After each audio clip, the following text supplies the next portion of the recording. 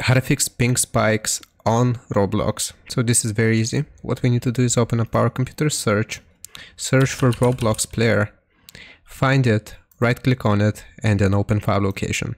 Here we will right click on the Roblox player yet again until we see this option, open file location, and just click on it. Now this should highlight the Roblox player beta. So just right click on the Roblox player beta and go to properties. Here we want to go into digital signatures, click on it, left click on this one, and details. Now select view certificate, and we want to click on install certificate.